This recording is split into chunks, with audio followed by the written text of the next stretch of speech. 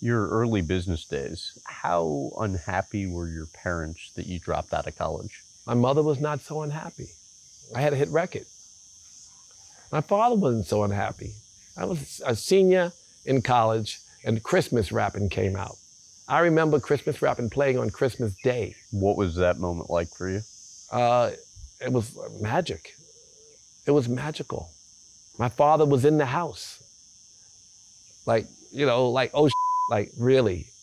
I mean, the next thing we know, we were on a plane to Amsterdam. And I'd never been on a plane, and we're going to Amsterdam, right? And they called me Mr. Simmons when I landed. I got off the plane, like, what would you like, Mr. Simmons? And Curtis Blow and I looked at each other, and I said, cocaine and sex. And they gave us both. This was the president of the record company. You said your dad wasn't that, you know, worried about you dropping out, but when I was talking to Danny, he's like, you know, my dad was always worried for Russell. Even when Russell had $10 million in the bank, my dad was less worried about me because I had a master's degree than he was Russell. It was always education first, right? So the fact that I got 4 years of college and, you know, and it did, of course, the experience of living in City College, going to City College, and then that's how I saw Eddie Chiba. That's how I found hip hop. And that's where there was a cultural thing that was happening that was so amazing that inspired me to be focused and, you know, because everyone needs dharma. We all need purpose. We need something that really pushes us and that we can give to the world, something we can give. Everyone needs it.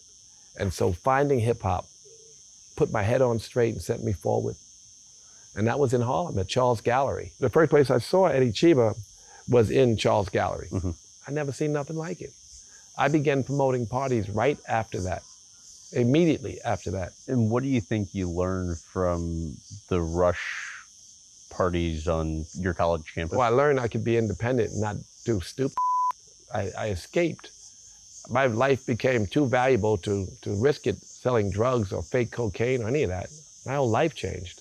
And it was those early parties you were promoting that? Well, before I even started, I took my last of my drug money and put it into parties. That was it.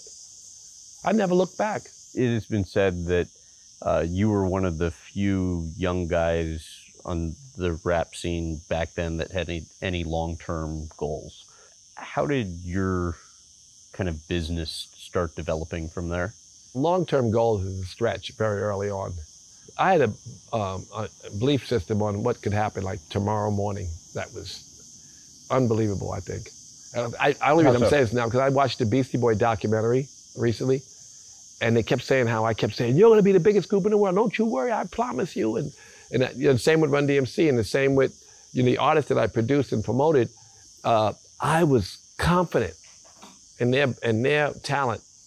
And I was resilient in my support of their talent. You couldn't tell me that the Beastie Boys weren't going to be successful or Run-DMC.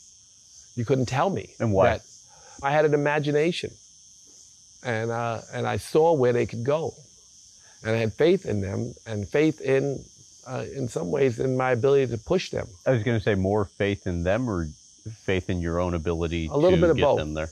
A little bit of both, because I could see the roadmaps on how to get them to the next level. Different from like seeing Foxy Brown and Jay-Z or Kanye West or all the other people in between. I was sure that Foxy Brown was going to be a huge star. Sure Jay-Z was going to be a star. I had to be the orchestrator and I had to execute every little piece to watch the Beastie Boys and Run-DMC and some of the earlier artists go forward. I had to see it and actually do it.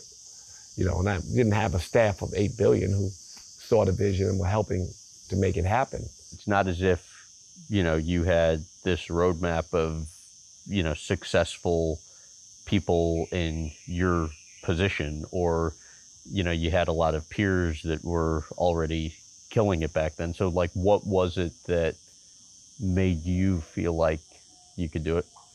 I don't know. I just think magic. You can't fail until you quit. In fact, struggle is how you create a great brand, a great idea, a great business, because you're refining your vision. The role networking played in your success, you think's what? In general, I like people. And so if they had pieces to the puzzle, I could dig deeper.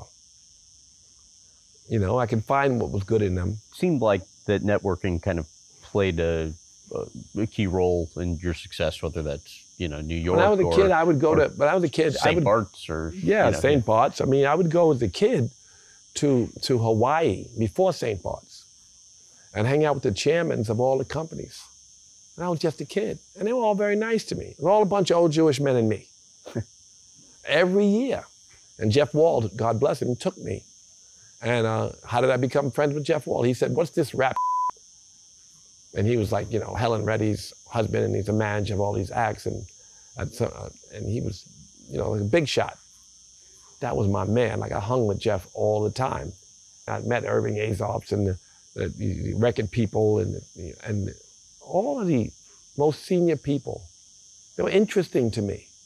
I didn't come to get anything in particular. I was interested in what they did, and I generally was lucky enough to learn from them. I like people regardless of, you know, their backgrounds, their race, their religion, any of those things. So that really helped me when you talk about networking, to generally love people.